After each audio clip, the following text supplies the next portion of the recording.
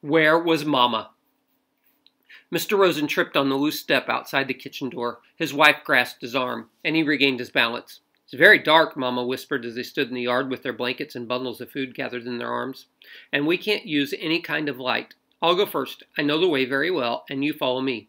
Try not to stumble over the tree roots in the path.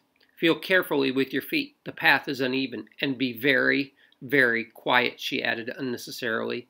The night was quiet, too. A slight breeze moved in the tops of the trees, and from across the meadow came the sound of the sea's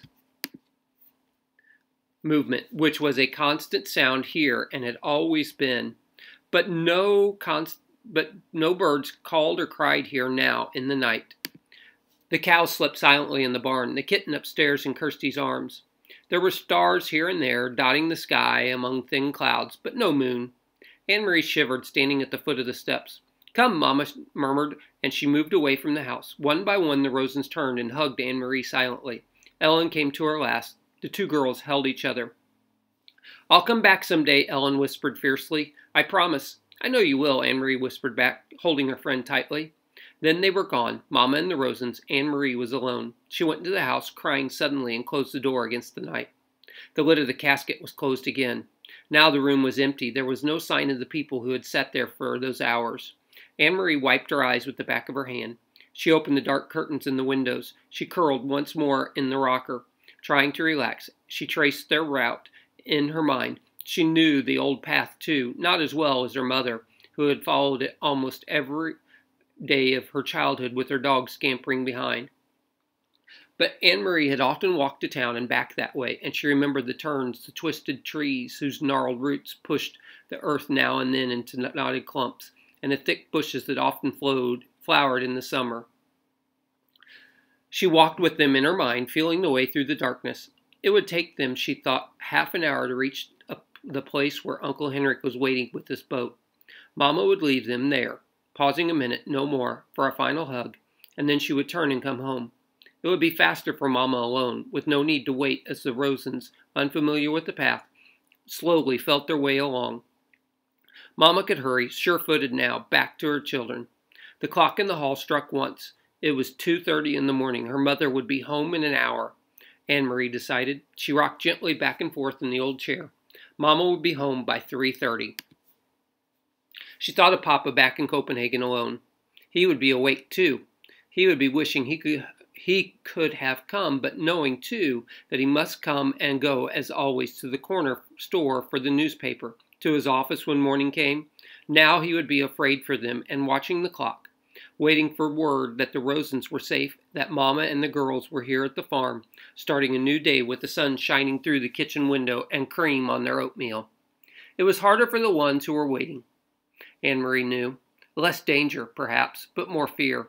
She yawned and her head nodded. She fell asleep, and it was a sleep as thin as the night clouds, dotted with dreams that came and went like the stars. Light woke her, but it was not really morning, not yet. It was only the first hint of a slightly lightening sky, a pale gleam at the edge of the meadow, a sign that far away somewhere to the east where Sweden still slept, morning would be coming soon. Dawn would creep across the Swedish farmland and coast. Then it would wash little Denmark with light and move across the North Sea to Norway.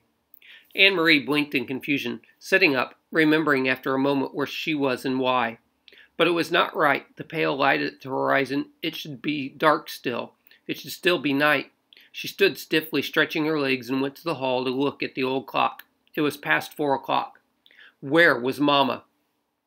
Perhaps she had come home, not wanted to wake Anne-Marie, and had gone to bed herself. Surely that was it.